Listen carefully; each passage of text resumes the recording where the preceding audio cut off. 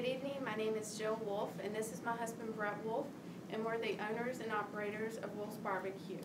Wolfe's BBQ is located downtown Marion, Virginia, and we opened July 3rd, 2013. When we opened, we were one of 5 dining options on Main Street. As of today, that number has doubled, yet we have managed to establish growth in sales and profit every month of every year. So based on customer feedback and other towns wanting Wolfe's BBQ in their area, we realized that we need to feed more people, more barbecue, in more locations. So what is the solution? For Wolfe's BBQ to go mobile with Wolfe's Texas Barbecue Bandwagon. Our business model has 5 key principles. The first one is make food people love. After 2 years of business, we realized that people are willing to pay for good quality barbecue. Second is to keep it simple. We're going to use the philosophy of famous pitmaster Aaron Franklin. We're going to learn one thing, we're going to do it well. Nobody's going to care if the only thing on our menu is brisket, ribs, and sausage, as long as it's good. But they will always remember that one thing that we haven't quite mastered yet. Third, quality is king. We use all natural, humanely raised meats. Our beef is all prime grade Black Angus, and our pork product is a heritage breed direct product. All of our meats are smoked fresh daily. We're also going to maintain limited hours. We only plan to operate it Tuesday through Saturday, 11 until we sell out.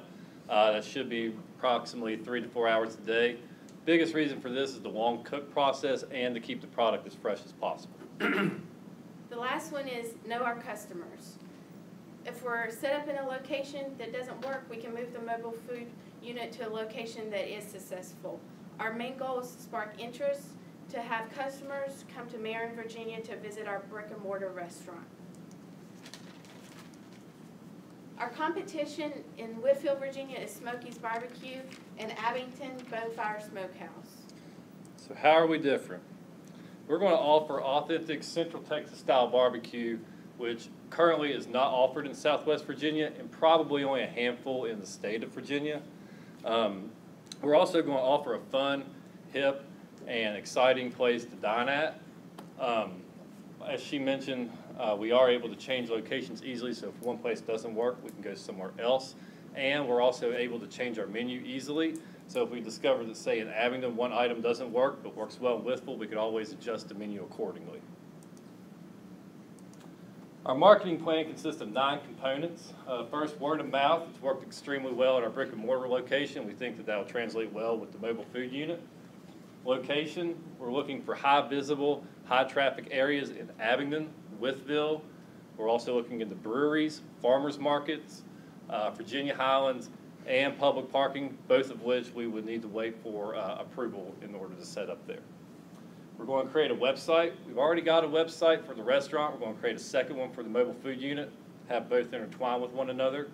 We're going to utilize social media, mainly Facebook, Twitter, and Instagram. All 3 will be used differently to focus on different target customers. And we will also be using face-to-face and business-to-business marketing as well. We'll also be doing promotions through social media. We'll make it a gaming experience for our customers.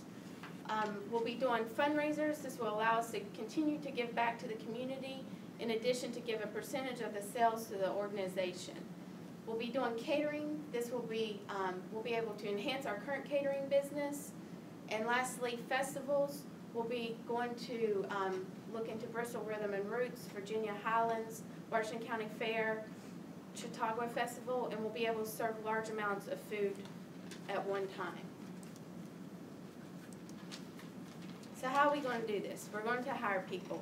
We're looking to hire prep cooks, a pitmaster intern, a social media marketer, and an order taker. We're going to cross-train the employees to work at our current restaurant. In addition, we'll have 4 part-time employees, hopefully move them full-time depending on our growth after we get the mobile food service up and running. So we have a timeline.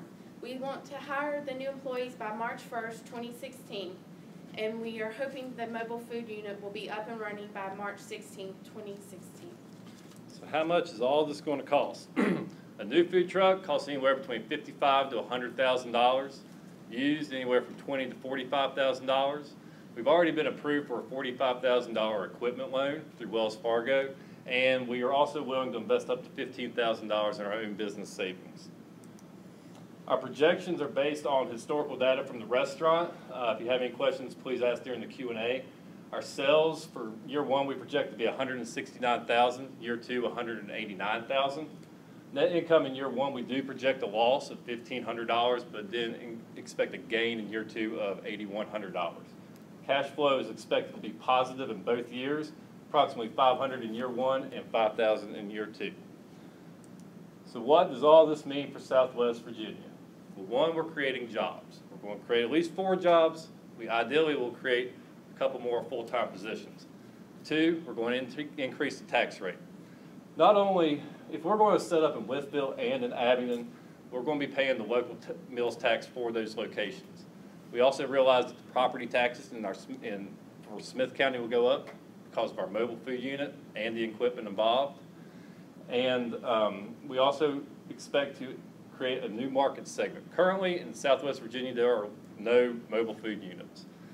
It's a growing trend in the restaurant business, and we want to lead the way in this area. We don't expect us to be the only one doing this for very long. It'd be nice to think that eventually we can establish a food truck park in either Wytheville, Abingdon, or Marion.